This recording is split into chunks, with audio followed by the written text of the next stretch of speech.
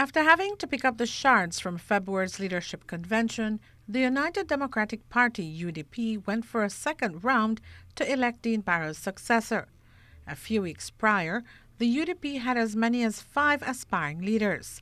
Fast forward to July 12, and there were 3, namely Wilfred Elrington, John Saldivar, and Patrick Faber.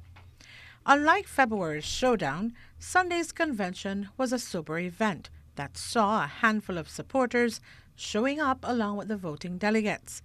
The process this time around was streamlined, and the candidates were not allowed to campaign inside the ITVET. The usual placards and posters were visibly absent, with the exception of one Saldivar banner at the entrance. The only indication of a political event were the shirts, masks, and UDP flags. At the entrance, both Saldivar and Faber were seen for hours, welcoming delegates and trying to get in that final push with them.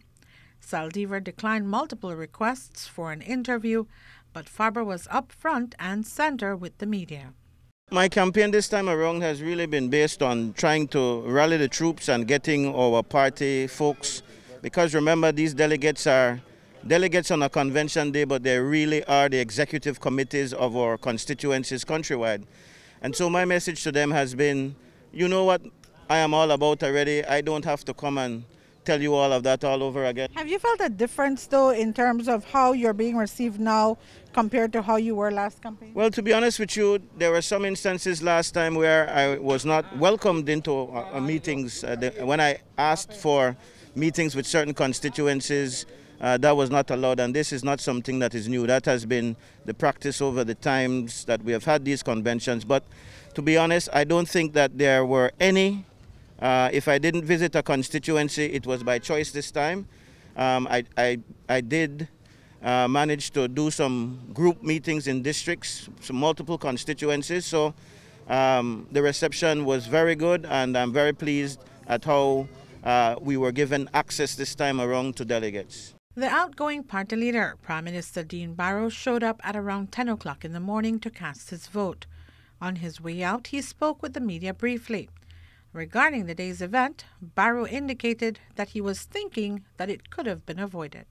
I thought that we would have been able to agree on a consensus candidate. It didn't happen, but that's because, as you well know, democracy is a tumultuous, rambunctious affair and utterly unpredictable.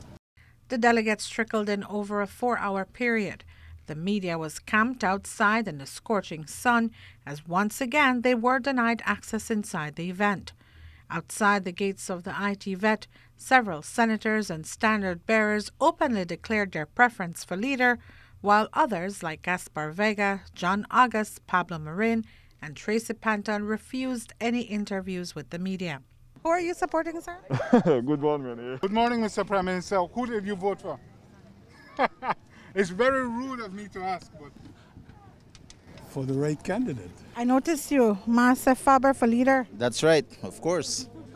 All the way. I swear allegiance to the Constitution of Belize and to the United Democratic Party and to the people in Mesopotamia, and Patrick Faber is the best person for Belize, for Mesop, and for the government. Who are you supporting today?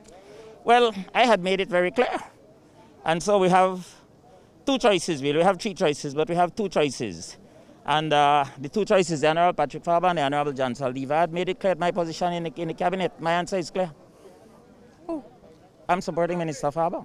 Are you supporting Minister Faber, Minister Elrington, or Minister Saldivar? I don't think I'm ready to give that direct answer yet. In the weeks leading up to the convention, the candidates were nationwide campaigning to the delegates in all divisions.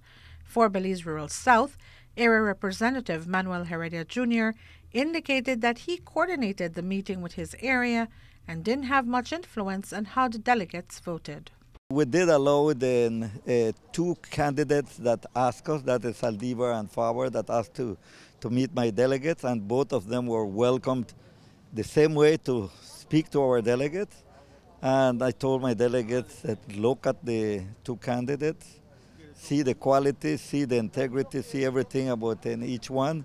I know both of them very well. I like both of them. But at the end of the day, I think that the only leader that can bring victory to this party for November is Patrick Faber. I believe that at least we have at least 4 that are going for the other candidate other than my own. And then they have every right to do so, but the vast majority will follow their area representative. By 3 o'clock that afternoon, the battle was over, and UDP chairman delivered the final results and swore in the new UDP party leader-elect.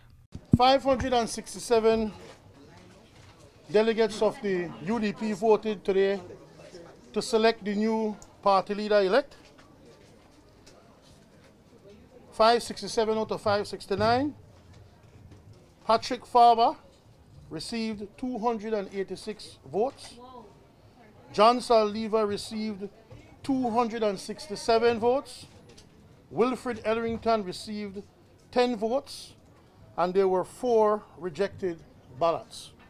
So the official tally, given the official tally, the Honorable Patrick Faber is the new party-elect leader of the United Democratic Party. Patrick Faber, flocked by his supporters and family, expressed his gratitude for the victory. Notably absent at the end of it all was John Saldivar, who back in February enjoyed the support of Faber when he was declared the party leader-elect. Faber refused to comment on Saldivar's absence and would only say that his first goal is to mend fences within the UDP. It is my life's ambition, as you know, to become the leader of this party and to be of service to this party. Of course, the only thing that can make that further complete is offering my service to the country as the Prime Minister of this country someday. And I'm hoping that that is very soon with the historic victory of the UDP that will be in November or whenever the general elections are called. Faber was declared the UDP's party-elect, having received 59 votes more than Saldivar. Reporting for Love News, I am Renee Trujillo.